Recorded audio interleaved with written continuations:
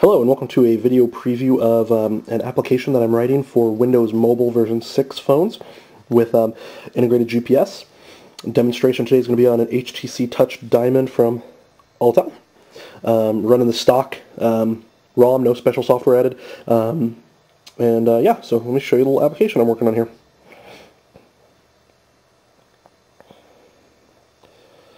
Let's see. Oh, right up here. Okay. I've always been impressed by Nike Plus and the iPod integration, but I don't want an iPod and I don't want to pay for a Nike Plus, so I decided to write something of my own that uses the GPS capabilities of the phone to track distances traveled for walks, runs, bike rides, whatever you happen to be doing. So this is the main screen. Right now it says locations waiting because we haven't started a run yet. Obviously everything else is waiting as well because it's not tracking any distances. We'll always show you miles per hour, calories. I'm going to have an option in a little bit later to switch from miles to kilometers, and of course. Your progress through these progress bars is showing how far you are in your current mile and how far you are in your goal. Right now it's hard-coded to 3.1 miles or a 5K. In the final version you're going to be able to go to the settings menu there and change that to whatever you want. So to start a run, you just hit Start Run, which I'm not going to do yet because we'll show you a couple other things. When you're done running, hit stop and it will log that. You can always reset it as well to just reset everything to the defaults. After you have done a run and you want to see, you've got three options here. You got settings, view log, and upload data. Right now view log is the only one that actually works. You can come in here and you can see that it shows a log of your runs, how far you ran, what date and time you did it on. You can touch any of those at any time and you get the start, the end, of the distance. I'm going to add average miles per hour, max pace, calories burnt, all that kind of jazz here as well in the final version. Again, this is a work in progress very, very much.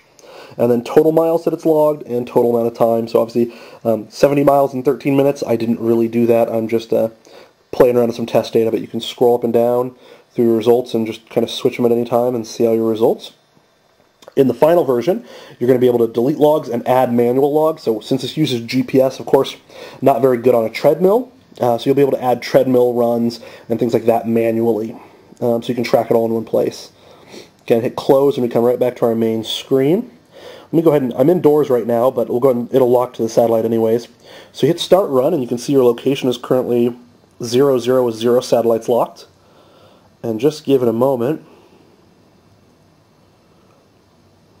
And there we go. We have a location, and we have a satellite count, and it's going to tell you how far you've traveled. Right now it's showing a little bit of mileage just because there's, it's sensing some change in where our location is. I'm going to work on leveling that out so it doesn't do that when you're just standing here.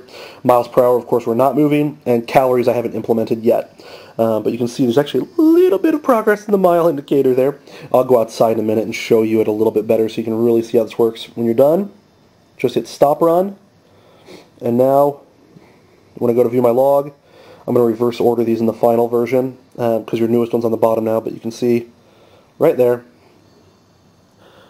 our awesome run that we just did of about 40 seconds.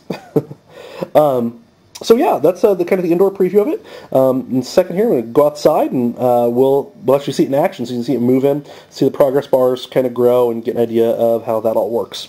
Okay, I figured what better way to show the progress indicators and the speed indicators than sitting down in my car and showing you some real speed. It'll go faster than me trying to jog or anything like that. So here we go. We're driving down the road right now, and you can see the progress indicator starting to fill up for the mile indicator, as well as for the overall trip or goal indicator. And again, that goal is set to 3.1 miles. Come up here to the stats, and you can see that it's showing we're currently traveling at about 30 miles an hour there, it looks like, yep. And how far we've gone. And you can see those bars just keep on filling up. I highly doubt you're ever going to see it fill this fast while you're obviously walking or running. But that gives you a good idea of how those indicators work while you're in motion. And you can see the screen dims obviously for power saving. But yeah, so that's what it looks like when you're in motion.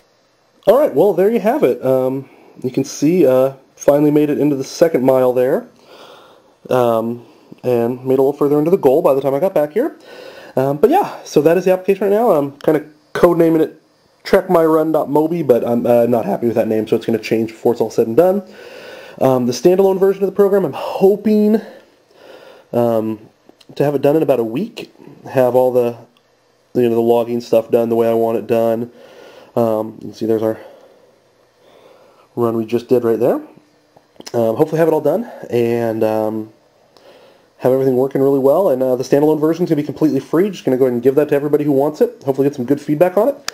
And keep going from there. Hopefully add audible notifications, down the road. So it'll be like 1 mile, 2 mile, however far you've gone.